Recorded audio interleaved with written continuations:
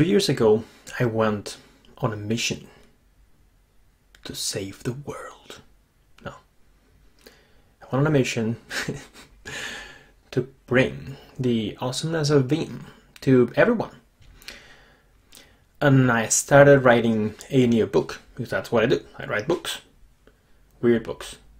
And the book was Wizards Use Vim.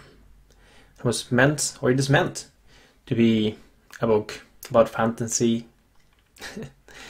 A book about fantasy and about Vim, or how you can be more productive as a software engineer, software developer using Vim. And then it's fun because it has all that fantasy, quirkiness, and whimsy in it. And then while I was writing the book, I realized that there is a lot of resistance against Vim, because Vim is thought of as an editor for bros, or like super nerds, or like the type of people that you don't want to be involved with. It isn't perceived something that anybody could use.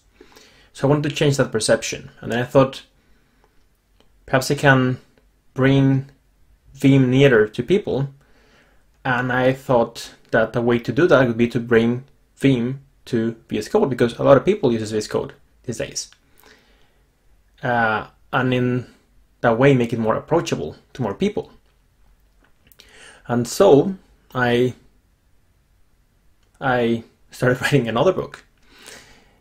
And that was the beginnings of Boost Your Code Info with VS Code and Vim.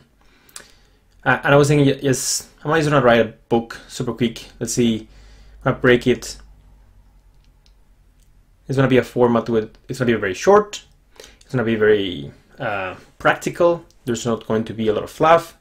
A bunch of short chapters with a very practical take. And it took me longer than I wanted for him.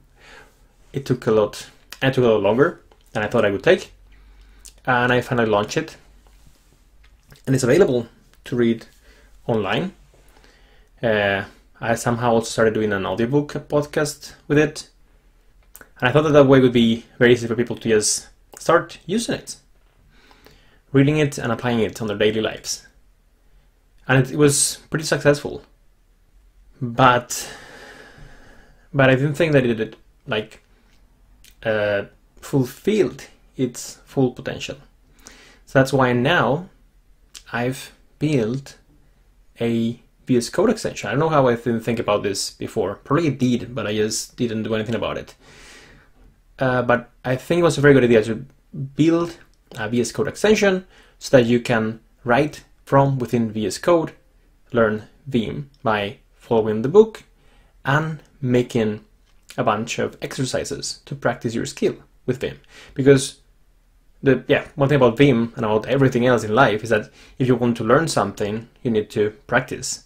Knowing about something and actually doing it or being skillful at it are two completely different things.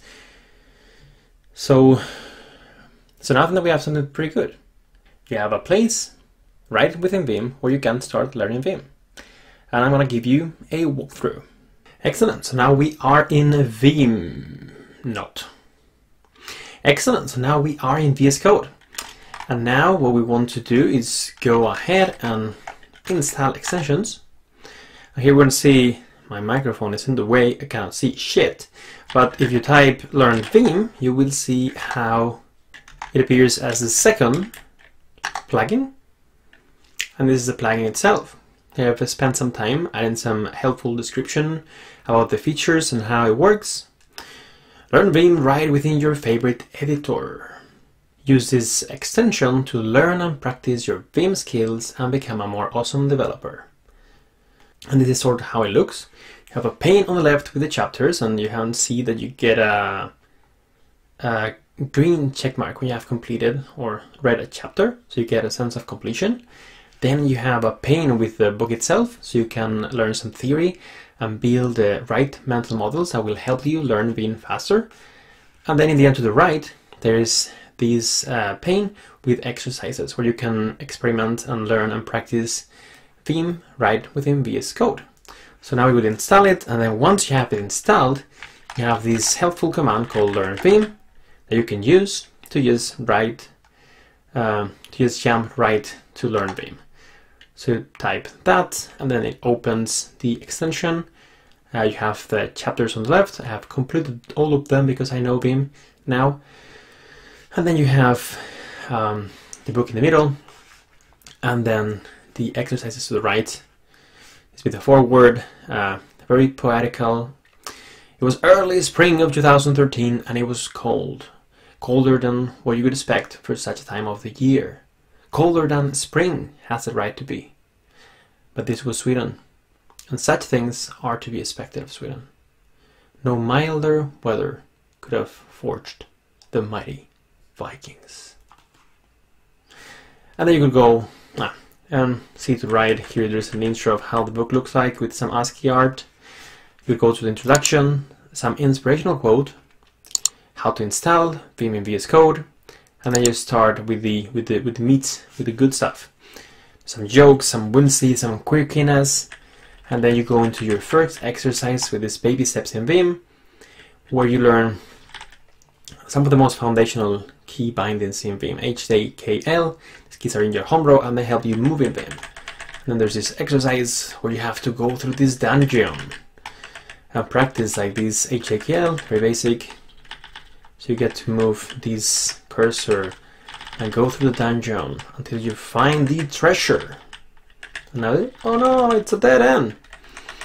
So you will keep practicing, and in the end you will get to the treasure, and then you say, congrats, you're rich and can settle in this beautiful ASCII palace. ASCII palace? I don't know how you pronounce ASCII? ASCII! And then you continue, another exercise about the insert mode, escape, how you get out of insert mode. And then you go building up your skills, you go to moving fast. Here we have the motion, so how do you move fast in Vim using all these motions? There's a slight, not so much theory, but the right amount to have some repetition, because repetition is very conducive to learning. Particularly in the beginning, you want to say, which one do you use to move word by word? It's the W command, and then you jump in the exercise, the W command, word. And that helps you build that vocabulary of commands without repetition. In this case, we have this simple exercise where we have some text and we need to traverse the text with W and B. W for word, B for back. And it's Conan. It's hither came Conan, the Cimmerian, black-haired, sullen-eyed, sword in hand, a thief, a reaver, a slayer, with gigantic melancholies and gigantic mirth, to tread the jeweled thrones of the earth under his sandaled feet. Cool. W, word, back. So you could train in those motions and just continue learning more and more and more. Some examples are texts, other examples are code. Just try to choose whatever simplifies learning a specific motion or command. But then it's always nice to see how you can apply it to code, so you can actually apply it when you're coding.